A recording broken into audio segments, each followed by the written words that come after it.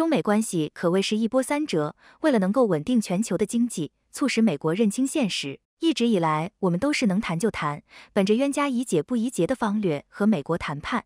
而且在中美会晤之前，中国更是连续4个月暂停黄金购买，并且相应的还增持了美国。本以为耶伦积极访华的表态将促使中美两国逐渐的在更多的问题方面达成和解，然而没想到中国让利美国刚吃到嘴里，美国就再次下狠手。美国众议院更是通过一连串的涉华法案，不仅要对中国企业出手，更是表示如果对台动武，将对中国海外资产出手。美国这是要彻底的摊牌，还是要为耶伦的访华造势呢？前边说着合作，后边就对中国出手，美国这是得到好处就反悔吗？前边中美在紧锣密鼓的会谈，从而消除两国的分歧，更有耶伦表态将再次访华，促成两国合作。然而没想到，中国刚暂停购买黄金，美国就又出手，不仅对中国企业出手，甚至插手中国事务。美国这是要以武促谈吗？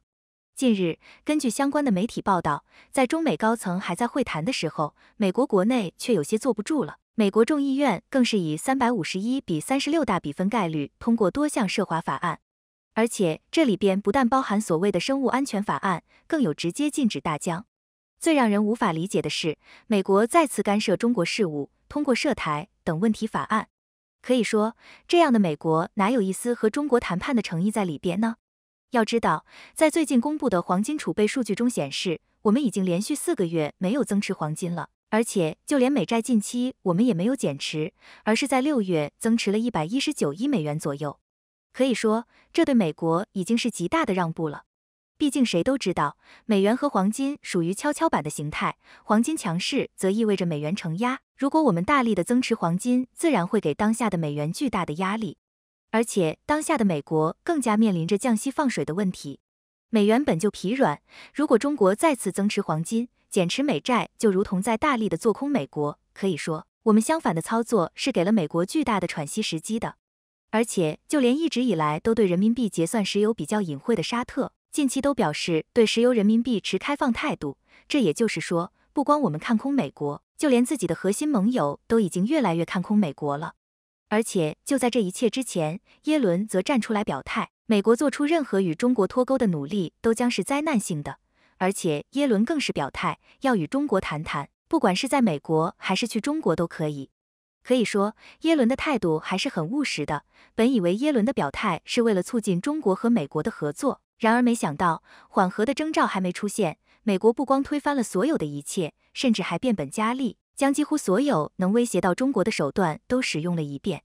将能通过影响到中国发展的政策都对中国采取了一遍，而且更是采用立法的形式通过。更为关键的是，在此次投票中，有351名议员投了赞成票，相比较36票的反对票来说，基本上就是压倒性的。而这就在说明，在美国恶华已经是基本共识，所谓的合作也不过是暂时和口头上的，即使合作，也都是让中国让利，美国则撤回自己的刚说的话罢了。只能说，美国将一切盘算得太好了，而对于我们来说，我们好心保持两国不走向极端对立是正确的，但是也不能再对美国抱有更大的期望了，尤其是不能低估美国的下限。耶伦的每一次访华，乃至每一次示好，不仅没有带来两国关系的转变，反而加剧了中美关系的紧张。而此次耶伦的表态，看似是想缓和，其实不过是口蜜腹剑罢了。中美新的紧张局势可能要开始了。从我们回顾耶伦之前的访华，以及今年早些时候的访华，我们就能大致判断出美国到底想要什么。在去年耶伦访华之前，美国对中国极限施压，利用芯片制裁想逼迫中国让步，最后的结果是耶伦不但没有得到想要的，反而被中国给反制了，美国的制裁也没有达到目的。而到了今年，耶伦在访华之时则是高谈阔论，表示中美不能对抗，对抗对谁都不利，结果一转身就高调抛出所谓的中国产能过剩论，最后的结果我们看到了，从美国到加拿大再到欧盟，都对我们竖起了关税高墙，其理论依据就是来自于耶伦口中的产能过剩。然而事实却是，欧美所制裁的中国产能反而不是过剩产能，而是市场新兴产业，只是欧美眼看自己追不上了，编造了一个谎言罢了。事实不重要，重要的是要遏制中国。而此次耶伦再次表态要访华，美国众议院就将能够制裁的手段都拉出来走了一遍，而且更是将5家中国生物企业拉黑。这都是在说明，美国现在已经无计可施了。想服软又觉得不甘心，所以还是采用极限施压的那一套，既能增强盟友的信心，同时还能逼迫中国让步。而且最毒的一点则是，美国表示，如果我们对岸动武，那美国将公布特定人群的金融账户，以及限制他们直系亲属的金融服务。可以说，美国这是要破釜沉舟了。要知道，一般这些信息我们想要美国都不会给，而现在竟然拿出来做公开威胁，只能说美国已经黔驴技穷了。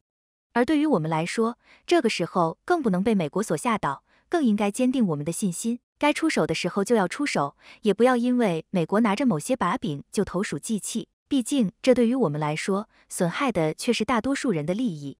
所以要做好最后美国摊牌的准备了。中国严厉警告日本，不得在这项政策上跟随美国，日本秒怂。中国严厉警告日本，日本会怕吗？美国拜登政府只剩下4个多月的任期，为什么还在不断搞事情？最近有外媒报道，中国对日本发出了明确警告，不得在一项政策上紧跟美国，否则后果很严重。日本是什么反应呢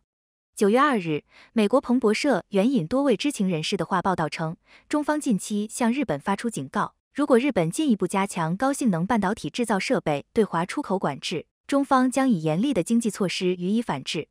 报道说，中国高级官员在最近与日本官员的会晤中多次阐述了这一立场。报道还提到，美国一直在向日本施压，要求日本对东京电子等企业对华出口高性能半导体制造设备施加更多限制。这种警告不可谓不严厉，这么做当然是有原因的。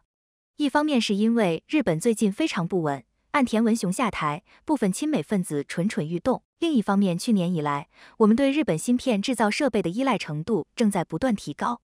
这种警告既是对现状的担忧，也是营造有利于中国芯片发展环境的需要。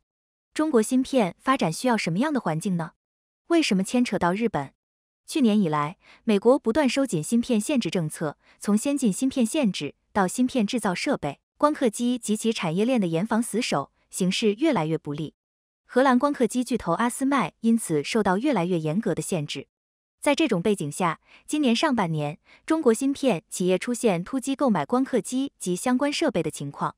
从阿斯麦1、2季度财报数据来看，今年上半年，阿斯麦向中国销售了340亿人民币左右的光刻机，创下有史以来的最高纪录。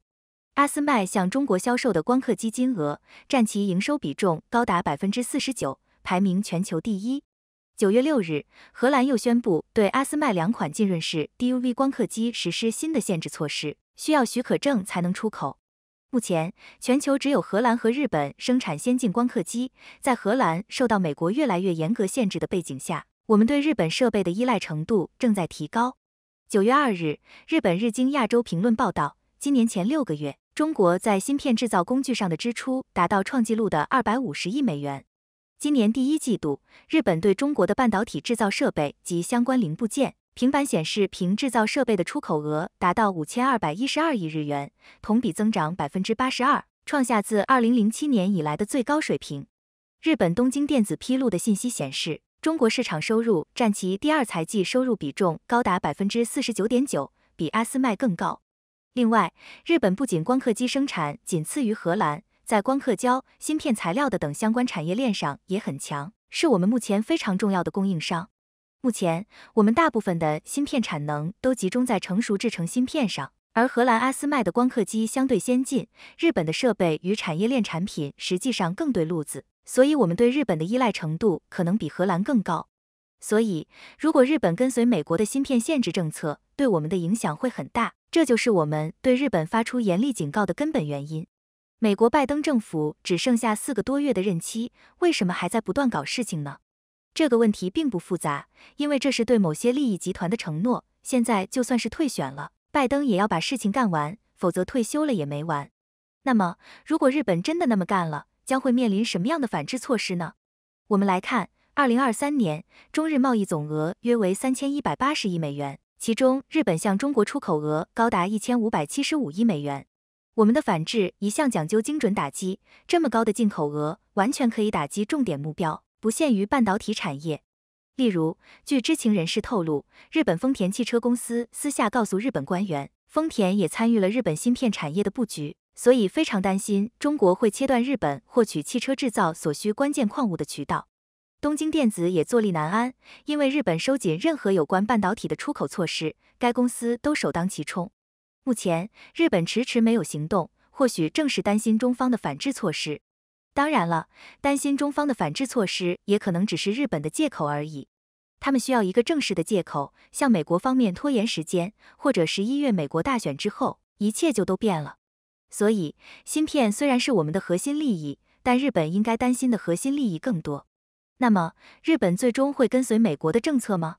大概率是不会的。如果被逼得太紧，日本也可能选择并不重要的部分进行限制，甚至中日双方私下商量出来一个限制清单，给美国人一个交代。所以，中国芯片面临的挑战还真不少啊，但愿日本不要捣乱才好。